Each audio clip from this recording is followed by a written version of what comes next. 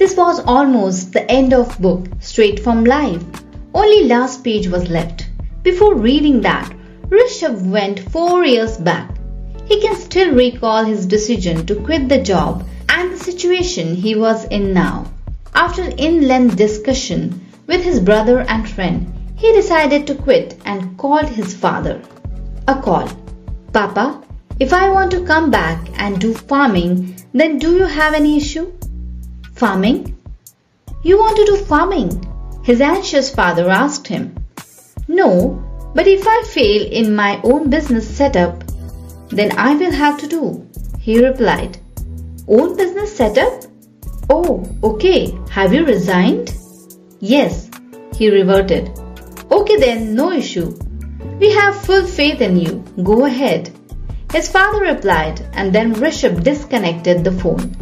The new journey started. The new name was taken. The private limited company was formed. He had chosen his 4 best friends for this venture, and all were doing very good in their respective fields. So the team was ready. The idea was discussed, the plan was prepared, and finances were arranged. His 2 best friends, Deepak and Vaish, had given him financial help, but there were few so-called best friends who stopped taking his call, fearing that Rishabh may ask them financial support. Some of them were even supported financially by Rishabh during their college and struggle days. But now they stopped taking his call. This is life. When you are in comfortable position and help other people, you have lots of friends and relatives. Once they sense their turn to help, they vanish like a wind. His mentor, Mr. Rao, told him once that he needs to arrange funds for at least 2 years' expenses for managing both business and his own day-to-day expenses. Mr. Rao also cautioned him about his family and told him that he has to take care of his family as well. At this age, taking this type of change is not an easy decision.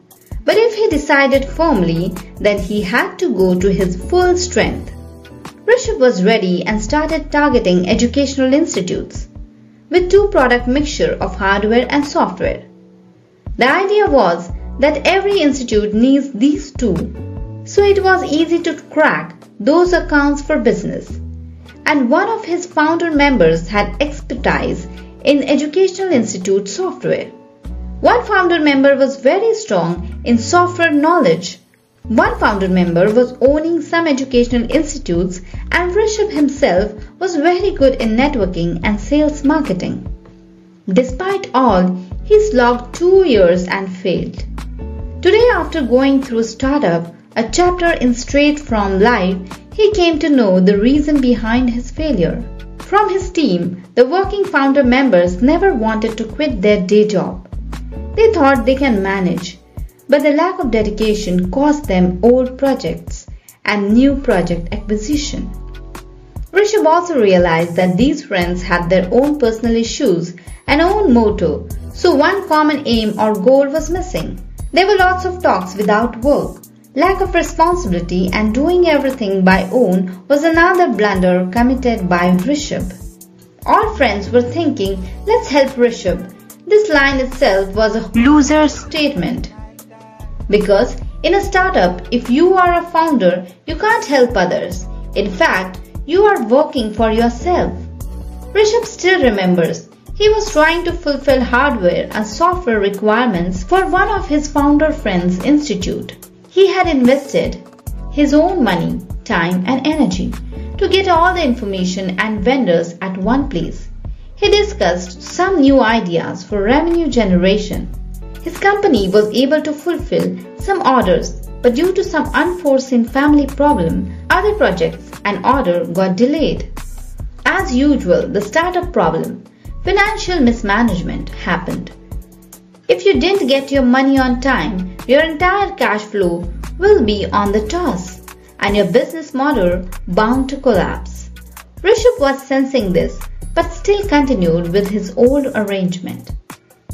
And he failed big time because he made a decision emotionally. After some time, he came to know that one of his founder friends worked on all discussed ideas and had also taken a decision which was in the interest of his institute to fulfill his institute's requirement through another vendor. As a trustee of that institute, his friend's decision was justifiable. But as a founder member of a company, it was a matter of discussion for Rishabh and another team members too. The learning for Rishabh was that he failed to reap the opportunity on time. Due to emotional decisions, the fund inflow was stuck. For any startup, the fund management is the key.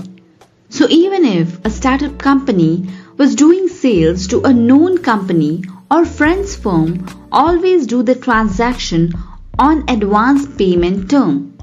Startup companies are thinking they are getting favor from friends by getting orders. But in 99% cases, these orders are on less market price. So the catch is startup is doing a favor to them, not otherwise. So make a rule to never work without advance payment. Never discuss all your business ideas in length to others. Don't try to do all work by own. Make provision at least one employee so that managing business will be easy. And as a founder, you can put more time on growth. Life's learning. There are two types of people. Some just act like they are trying to help you, and some people act like they need your help. You have to identify and act accordingly. Oh, so the mistake I have done in my first startup was, Rishabh screamed, not creating or touched new customer base rather than his friend's network. Over-dependency on others' strength. 2. Wrong team. He has made this mistake many times. Hiring friends instead of competent employees who want to build a great company together. You have got to carefully assemble the right team before going anywhere. 3. Timing. In terms of when he launched the company, all the founders were busy with doing something of their own, and so his purpose got defeated. For business, he depended upon their strength, but they didn't have time, and they depended on him for business. It was a strategic failure. This failed venture, which had enormous potential, had given very tough time to Rishabh. Family factor plays a very vital role in any entrepreneur's life who is up for a startup. Rishabh recalled his friend Dinesh's ordeal. Dinesh was working in the US. Leaving his high-profile job, he came to India and wanted to have his own business set up. He started with his friends. In the early stage of his startup, he was working from home. He had 2 kids, and a peculiar thing happened to him. Once he phoned Rishabh and told him about his situation. He said, once your income is zero and you have a family to take care of, when your savings are drying fast, you have no office to go, but your spouse thinks you have lots of time to spend at home. In fact, you have no other choice other than staying home. And you can't share this pain with others. This makes your situation worse. Your spouse, typically in a middle-class family, is governed by their own family. They need a luxurious life, want all the fun, want financial security for their kids for a better future. But if you are at home, need to take care of all household activities, taking care of the kid for getting more close to them, visiting in-laws because you have free time. Spouses have their own world, own problem. You can't explain finance to them. If you explain your need to save money, they will give you 20 examples where they saved money for you. You can't explain why you can't go for family function. They will tell you that you always want to cut off ties with family and friends. For them, family means their own family. Her mom, dad, sister, brother and kid. Yours family doesn't exist for them. So you need to listen to them and act accordingly. If you don't want to create another world war at home and want peace of mind, you can't explain. Life is like one way if you are working on a startup.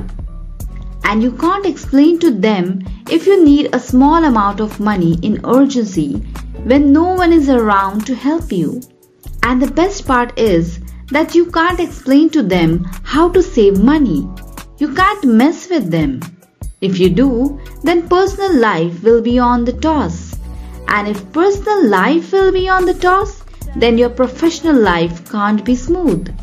They need to understand success never came without sacrifice. If we do all these things, then we are never able to build an empire.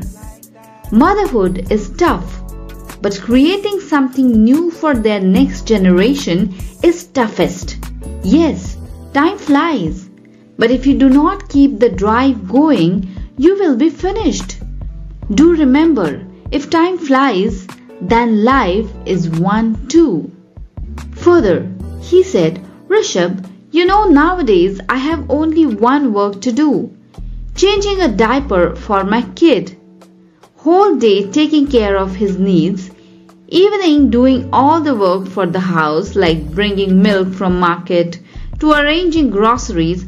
I have no time to think and strategize to start up.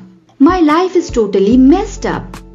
Due to his family, now Dinesh is doing 9-to-5 job and gave up his startup idea. He is so bogged up, he is not taking any assignment of work from home. Rather, he loves to spend more time in office and do late night work from there. Everybody who plunges into startup somehow faces this situation. Now he understood Mr. Nekpal's advice. Peer pressure, pressure from family, friends and spouse. Here comes your balancing act.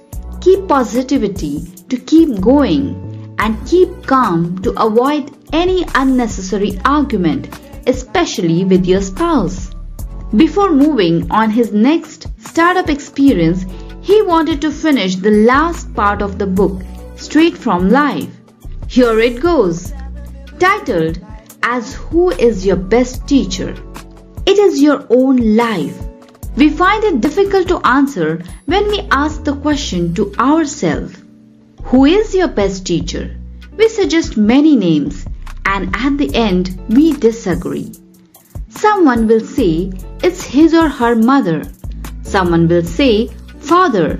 For someone, it could be any teacher, relative or friend. If we think broadly, many may not have an answer. Today's education imposes many restrictions on learning and is odd in its approaches. It is certain that if one attains maturity, it is better to learn from the world as it teaches better.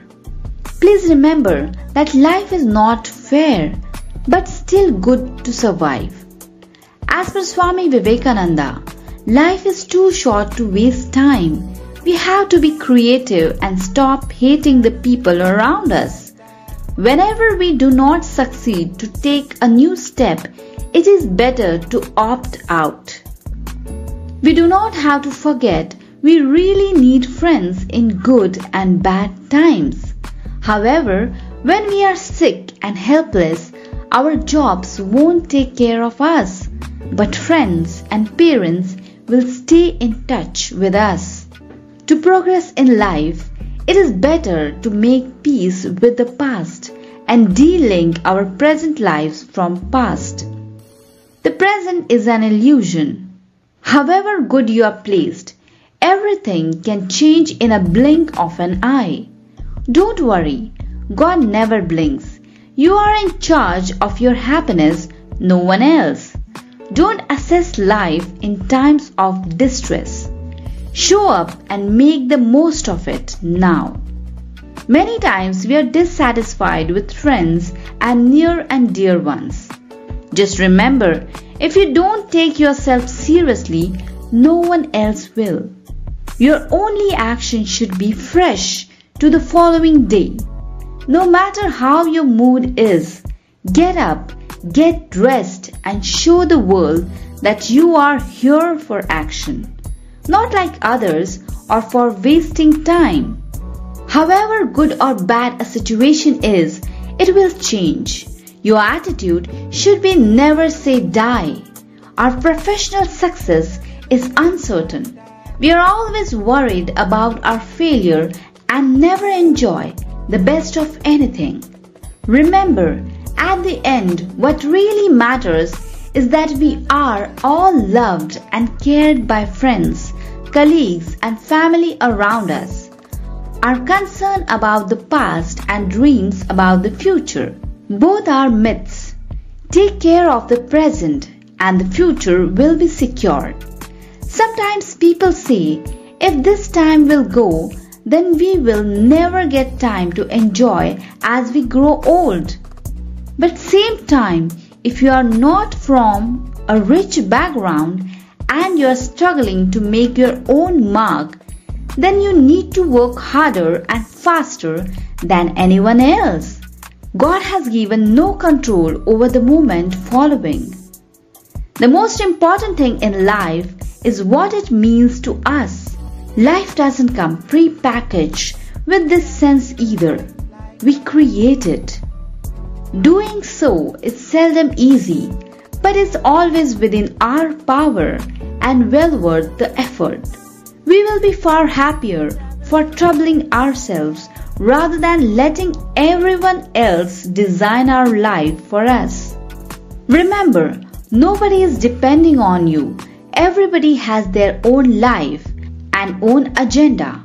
You should not poke others' life and not let others poke in your life. Our last mistake is our best teacher. How often do we say, we will learn from that?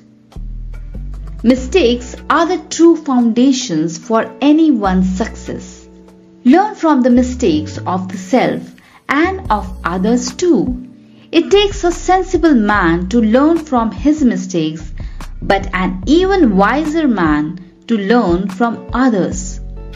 Just remain in the world and observe matters and people around you, as everyone and every situation teaches you to be a better individual.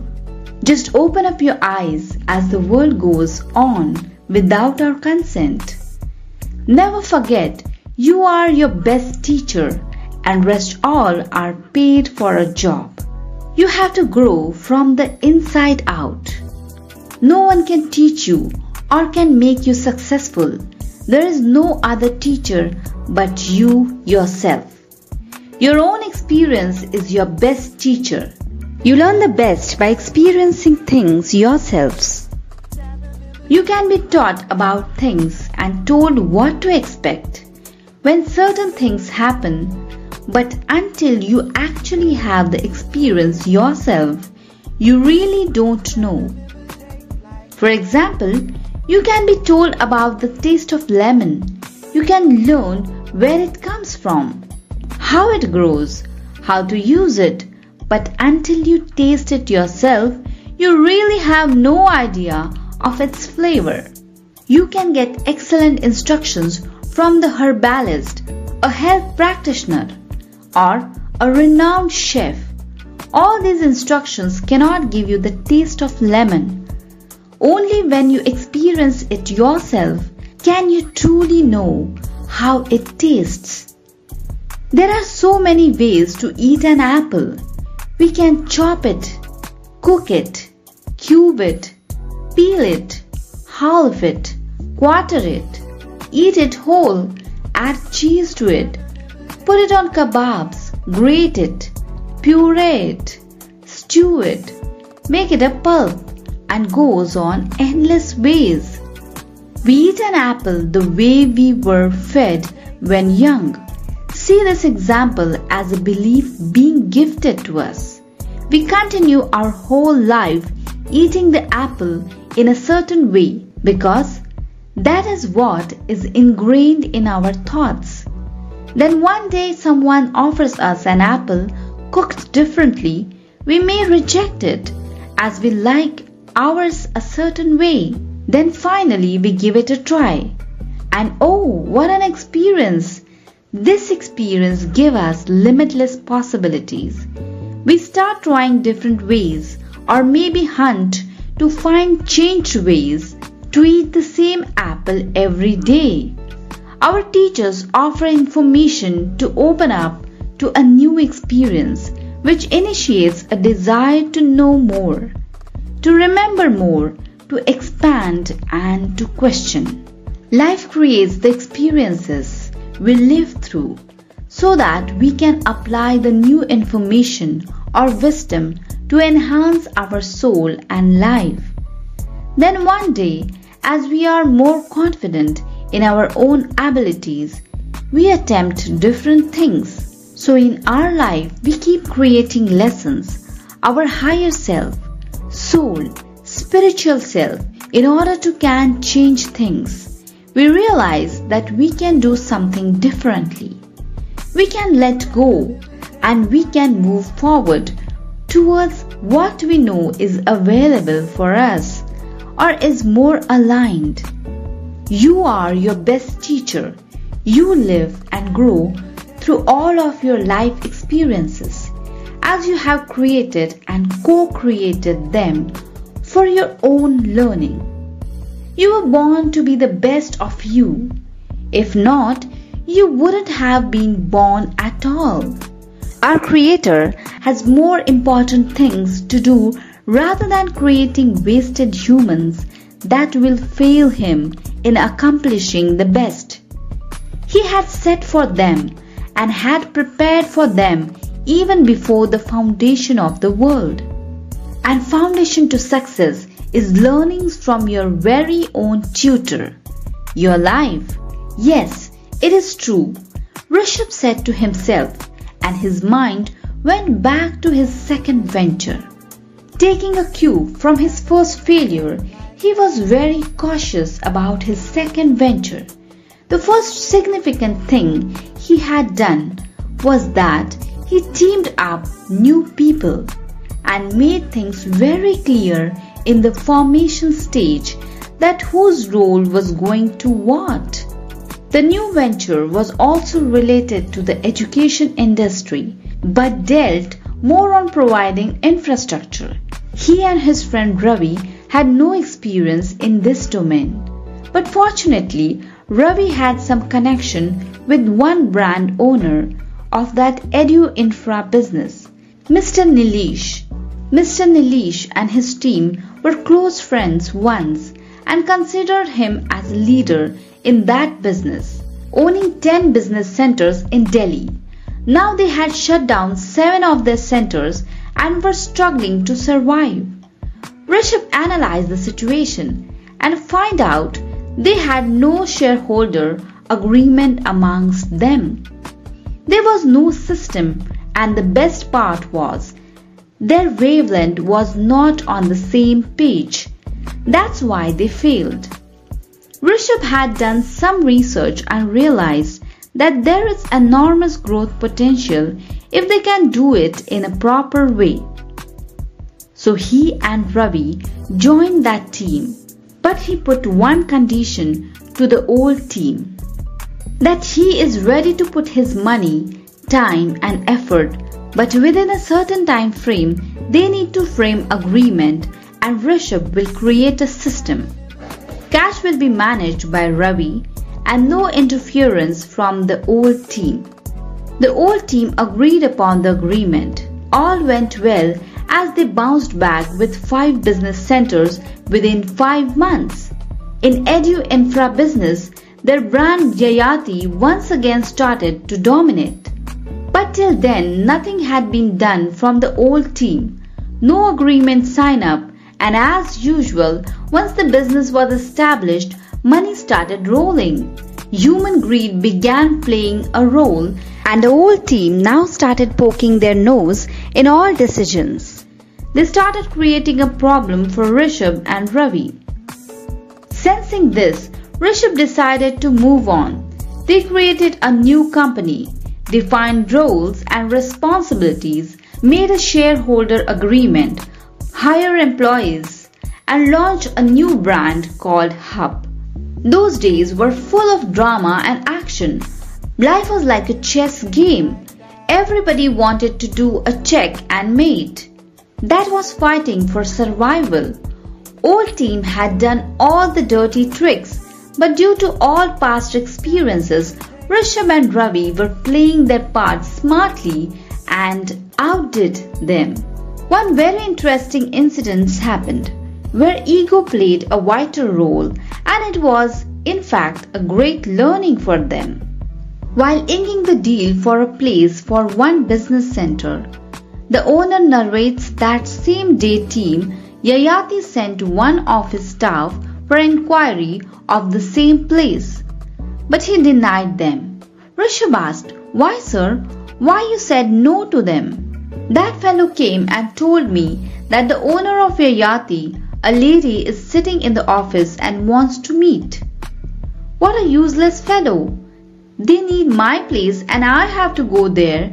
That's why I refused." That one mistake had given an advantage to Rishabh and his team, and they started their new setup. In this new journey, the things were not too smooth for them, but Rishabh had cleared from day one that he will only focus on the strategy part. The day-to-day activities can be done by the center team, other employees, monitored by Ravi. Before plunging into entrepreneurship, Ravi was associated with a government job and a startup based on shared electricity mobility service founded by their friend Krish. He had operational experience and knowledge, so Rishabh wanted him to take the taste of entrepreneur's life, where you have to know every aspect of business, be it employee management, customer acquisition, expansion plan, or financial management. The initial 2 months, Rishabh was monitoring along with him. Once they added a new center, then Rishabh gave the full control to Ravi. One day, Rishabh found that many strategic decisions have been taken without him. It was good that Ravi had started taking a decision by his own, but bad for a newly formed startup, because without discussion, you can't take any step. It can break your dream. Managing day-to-day activity means you are front end. It doesn't mean that you start thinking that I am managing all problem, so I should take all decision. By considering this, you undermine the importance of strategy and ignoring management team. This can be due to ego, and ego can lead self-destruction. He alerted Ravi, and at the same time, financial results started showing a decline in business.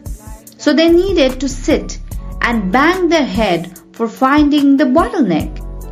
"Ravi, what are you doing at the center daily?" Rishabh asked.